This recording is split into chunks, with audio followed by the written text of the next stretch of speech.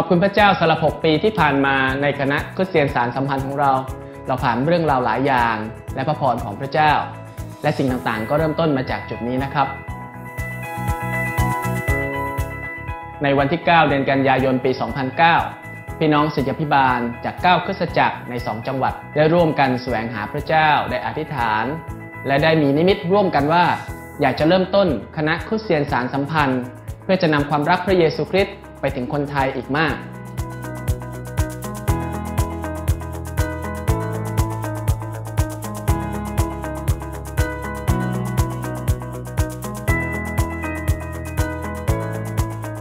เมื่อถึงปี 2013 เราได้สื่อสารสิ่งที่เป็นคำประกาศนิมิตและพันธกิจของเราเรื่องพันธกิจในการเชื่อมต่อและการเสริมสร้าง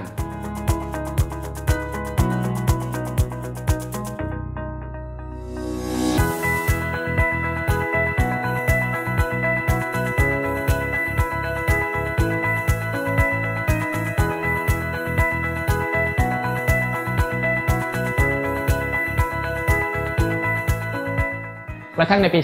2014 เราได้เปิดตัวสัญลักษณ์ใหม่ของคณะเพื่อที่จะสื่อสารและทำให้คำประกาศพันธกิจเพื่อการเชื่อมต่อและเสริมสร้างนั้นถูกย้ำให้ชัดเจนยิ่งขึ้น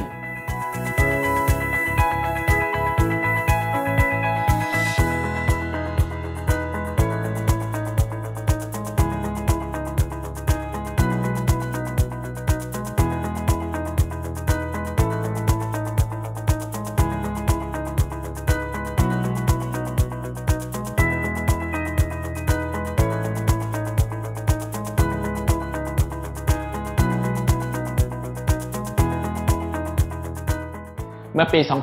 2015 เราได้สื่อสารเป้าหมายในปี 2025 โดยเรามองไปหาสิ่งที่จะเกิดขึ้นในอนาคตว่าพระเจ้าจะนำเราไปและนี่คือเป้าหมายของเราในปี 2025 ครับ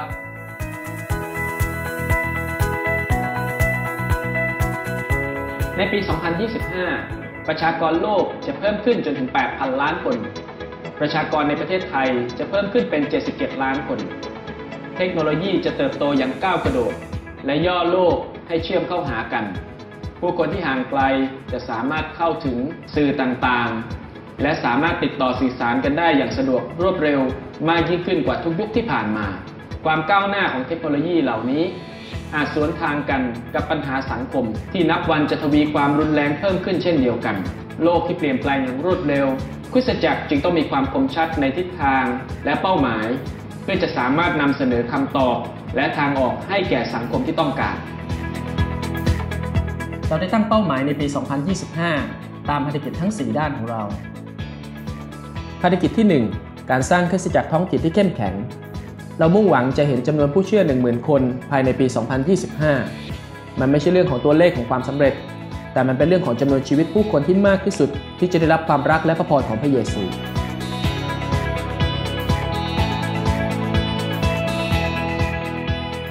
ภารกิจที่ 2 การตั้งคริสตจักรใหม่เรามีเป้าหมายที่จะตั้ง100คริสตจักรภายในปี 2025 เพราะเราเชื่อว่าคริสตจักรจะนำการปลดปล่อยไปสู่ชีวิตผู้คนในพื้นที่ห่างไกลการเริ่มต้นคริสตจักรใหม่จะเปิดพื้นที่การรับใช้ใหม่ๆให้กับพี่น้องสมาชิกคริสตจักรสามารถมีส่วนในงานรับใช้ได้มากยิ่งขึ้น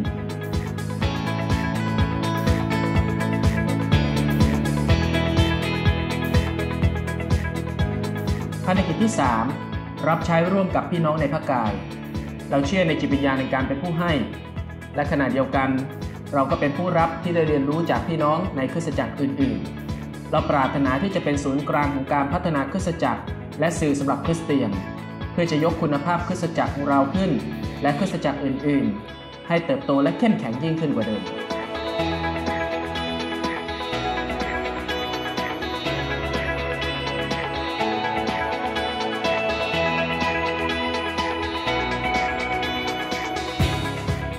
ภารกิจที่ 4 การทำดีช่วยเหลือสังคมเราเชื่อว่าข่าวประเสริฐคือความดีความรอดและในขณะเดียวกันพระเยซูก็ได้ช่วยเหลือผู้คนในความต้องการด้านต่างๆของชีวิตด้วยเราจึงมุ่งที่จะเริ่มภารกิจที่เข้าถึงสังคม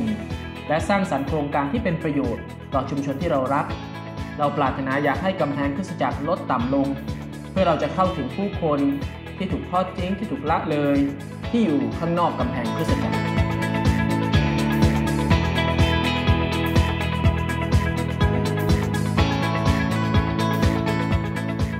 พี่น้องที่รักครับพระเจ้าของเราเป็นพระเจ้าแห่งวัตถุประสงค์พระองค์จะไม่เริ่มต้นสิ่งหนึ่งสิ่งใด